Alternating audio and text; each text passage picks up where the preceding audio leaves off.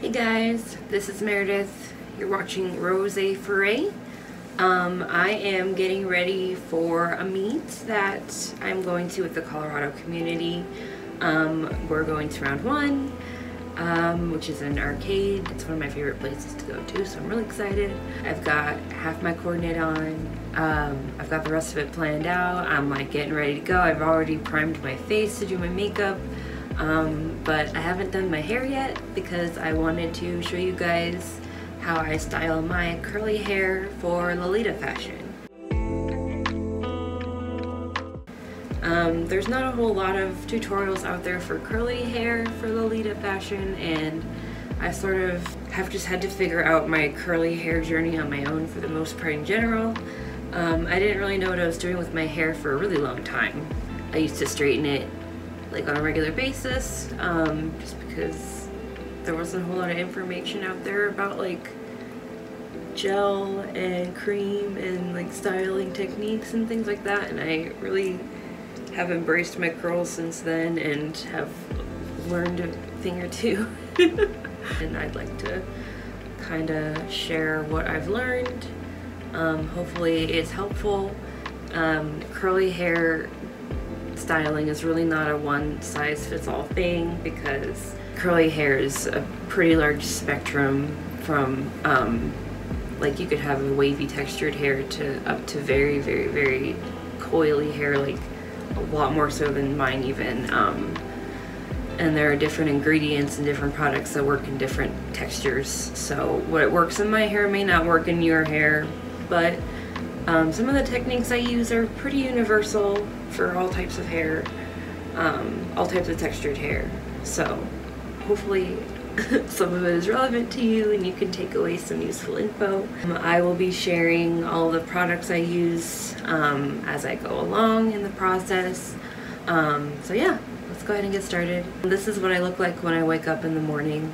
I do what's called pineappling to my hair, which is basically just tying it in a super, super high ponytail so that when I sleep at night, my curls aren't bothered by like my head tossing and turning and the friction of it like being against the pillow at night.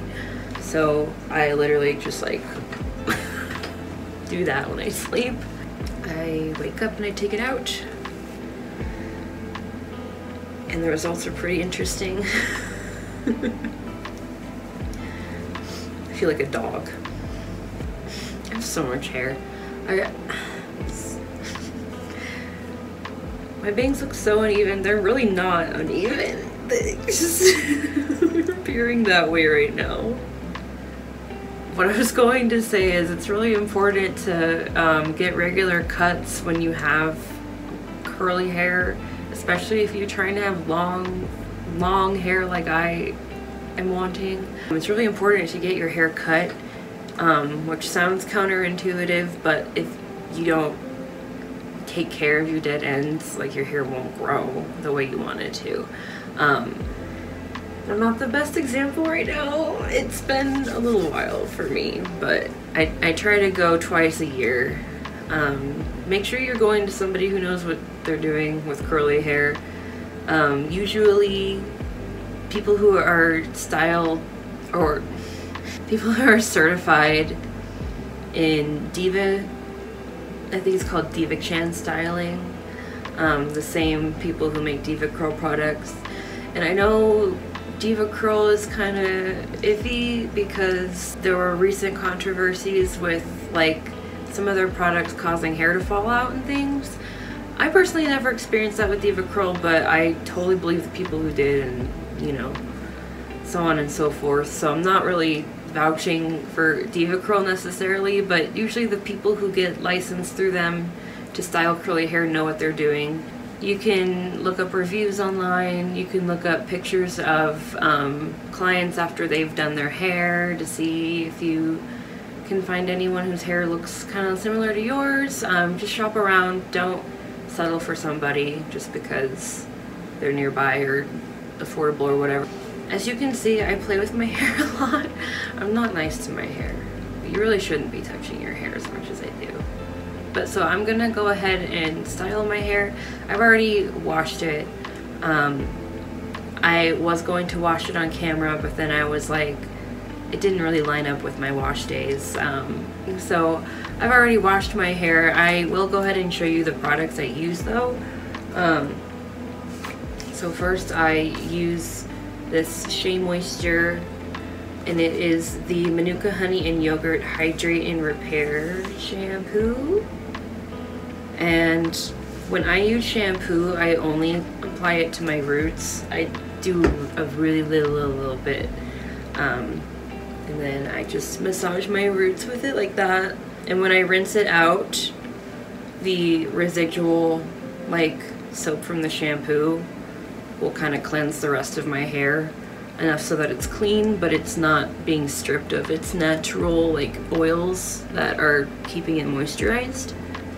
The thing about Shea Moisture is that their products have no sulfates or parabens. You have to make sure that you read your bottles before you buy things like shampoo, because sulfates are not good for textured hair. They are really bad for textured hair because your hair doesn't have as much of a natural oil to keep it moisturized.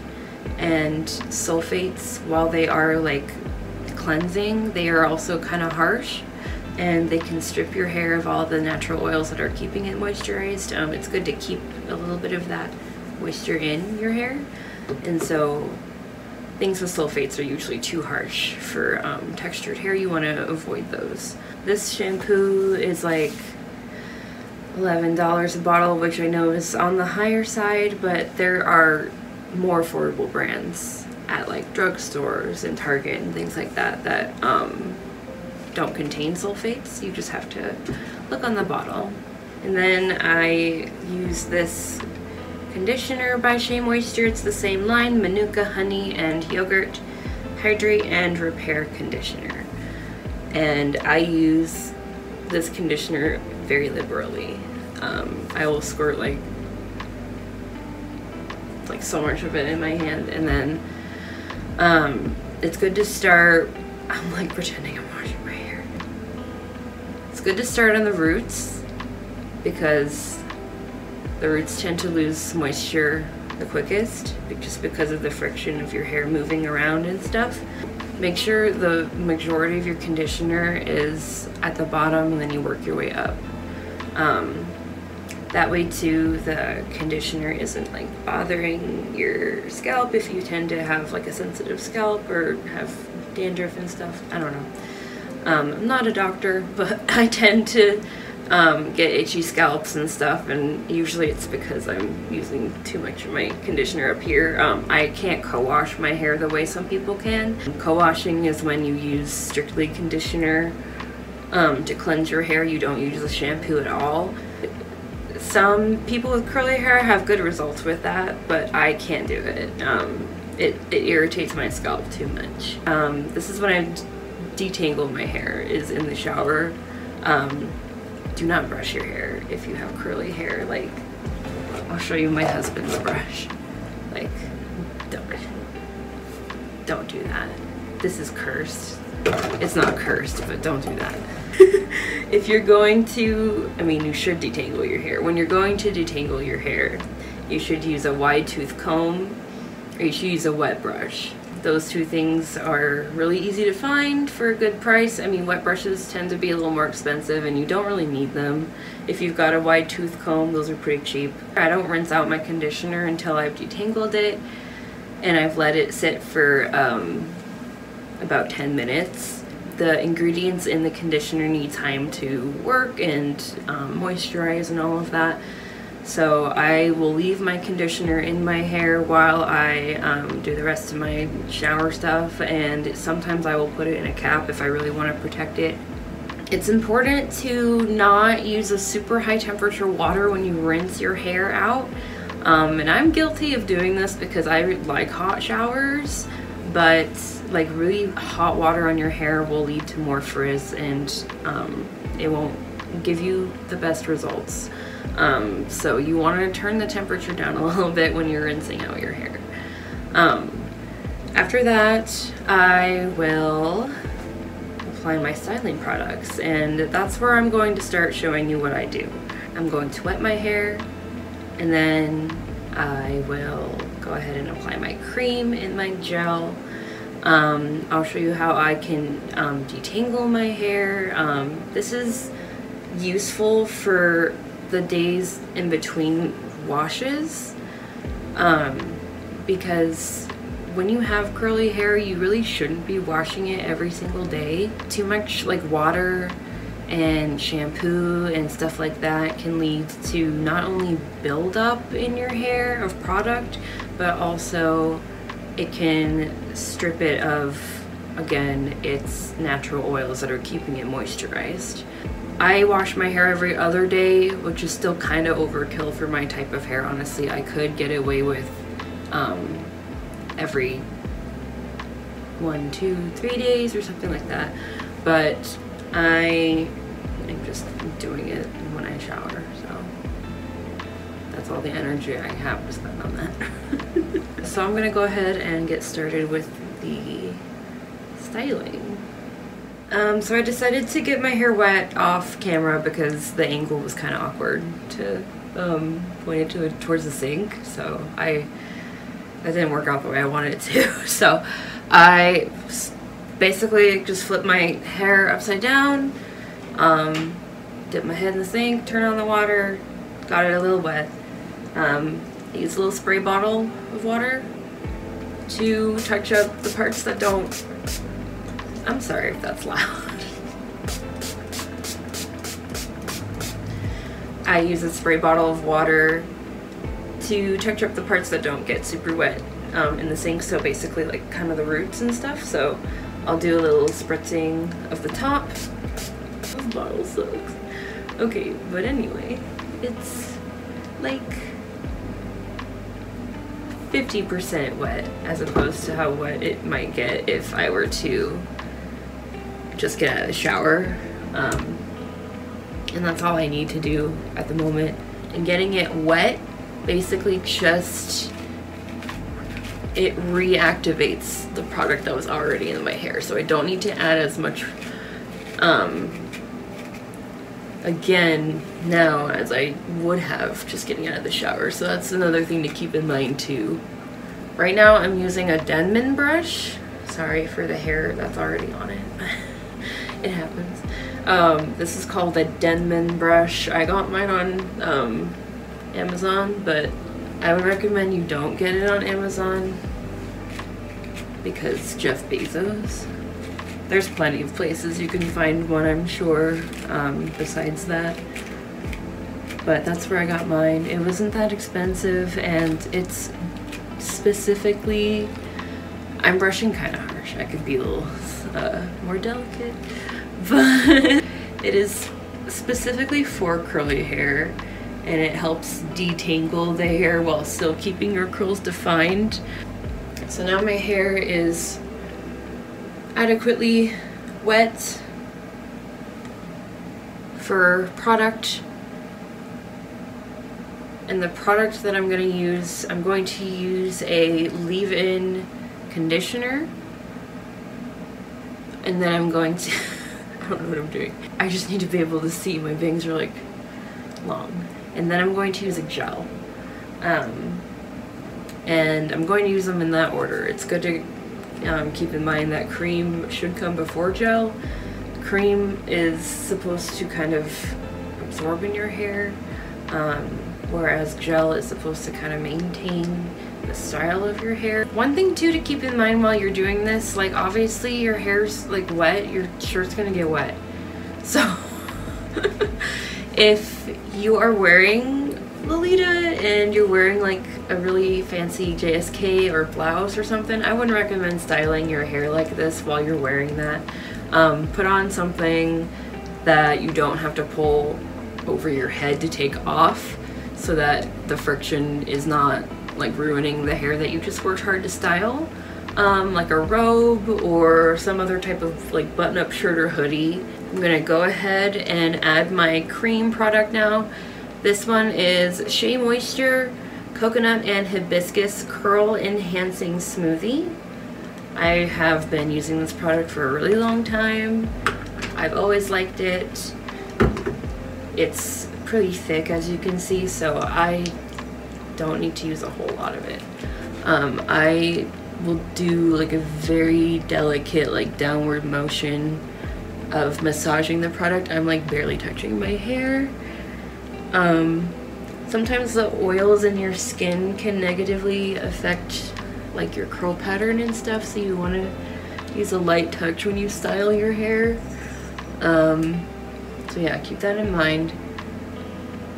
I'm gonna add a little bit more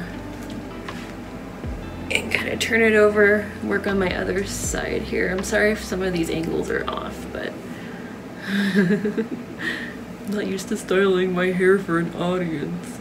Hello? Can't forget my bangs.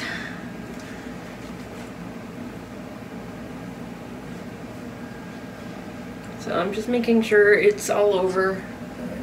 I'm not really gonna massage it into my scalp because, like I said, I have kind of a sensitive scalp and I don't want a bunch of junk in there. Oh, this is what happens when you have bangs, especially long ones. Feeling nice and moisturized. So now I'm gonna put my gel in. So the gel I'm gonna use is called, the brand is As I Am, and it's just called Classic Curling Jelly. It's kind of like a, it looks rough, but this type of consistency I feel like is easier to work with, and it's nice on my hair type, this kind of jelly consistency. There are other like much thicker types of hair gel you can get formulated for curly hair. I know there are a few issues with DevaCurl products, but I do stand by some of their gel. Their Archangel is really nice, in my opinion. It's a little on the thicker side. I have another gel by Shea Moisture actually, and I use a lot of that brand as well, and it's, I can't remember the name, but I will find it. And it's a really thick gel to the point where it's basically like a piece of like thick gelatin in a jar, and you have to like dig it out with your fingers and like rub it in your hands before it's liquidized enough to like put in your hair, and it's really effective, honestly, but kind of messy and not really user-friendly, so I don't always use that product. I really like the As I Am jelly. You can see right now I'm just detangling with my fingertips as I'm styling my hair. And another thing you can do to make your curls a little more defined, as you can see when I'm smoothing the gel in my hair here, a lot of the curl gets lost because it's weighing my hair down a little bit, right? So one thing you can do, and you can use your hand, you can use a microfiber towel. If you feel like there's too much product or too much water in your hair, you can use like a towel in your hand and do a scrunching motion, just like one or two. Too much, and then again you'll lose the moisture. But I like to do it in my bangs because my bangs tend to take forever to dry and I can't see. But yeah, I'll do that. Around now I will use a little more of my gel to touch up the parts that tend to get frizzy the most, and this depends on your individual head of hair, so I can't tell you where to do this, but I tend to, like, back here and back behind my ear tends to get the frizziest, so I'm just gonna spot treat those areas with more gel. Alright, so I'm going to look in the mirror again real quick to make sure that I'm totally satisfied with the way my hair is styled. And then from there I'm just going to let it air dry. So I'm happy with the way my hair is styled. I've got enough product in my hair to get the results I want, so I'm going to just let it hang. So now I want to talk about how I like to style my hair for Lolita fashion. I really like curly hair in Lolita. I think it's so cute. The volume of it really just goes perfectly with the volume of like the big dresses and the petticoats and things like that. So I actually love how curly hair looks in Lolita. One accessory I think that looks really cool with curly hair is rectangle headdresses, you know, tried and true. Rectangle headdresses. The size of them, I just think the fact that they're so big and curly hair is so big and voluminous just lends itself really well to rectangle headdress. If you've got curly bangs and like curly like tresses here, it can be really nice for framing your face and just looking super cute. I like to wear super big head bows in Lolita. If you hadn't guessed by now, I wear Sweet Lolita. And I really like to use big bows to add on my smaller accessories. This is one of my favorite types of accessories, are these little hair clips, which have these little alligator attachments, and these little metal thingies, they can be really rough on your hair. So if you're like trying to style your hair and you think maybe it'll look good here, so you clip it on, oh no, you try to clip it off, a little bit of your hair comes off, you know, like you keep trying to like fix it, you're damaging your hair the entire time you're doing that. And you're just going to lead to frustration and having super frizzy hair where you wanted it to be nice and moisturized. Not that I would know from experience or anything. Like, I'm telling you, this will be not great for your hair. So I like to use these big hair accessories to incorporate my smaller ones. I clip everything to the hair bow instead of my actual head, so that I don't irritate my hair. I personally really like having twin bows in my hair as well. Sometimes I will just keep it super casual and just have clips in my hair. These bigger ones are a little easier for me to manage, having them on my actual hair, especially if I have twin tails or some other type of updo. When I am putting my hair up for Lolita, I make sure to use these types of hair ties. I think one of the name brands is Invisibobble, but basically any sort of these like springy rubber ones.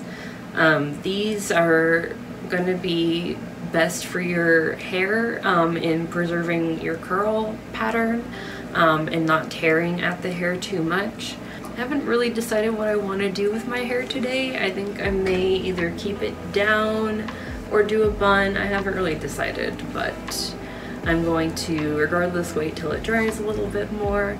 I'm gonna go ahead and do my makeup, and I will check back later to show off the final style, I guess. Now I feel pressure. But yeah, I will check back later and we will see how things look. Thank you for watching. I really appreciate it. Make sure to subscribe to Rosé Forêt. We come out with new videos every week. And yeah, we'll see you guys later. Bye bye.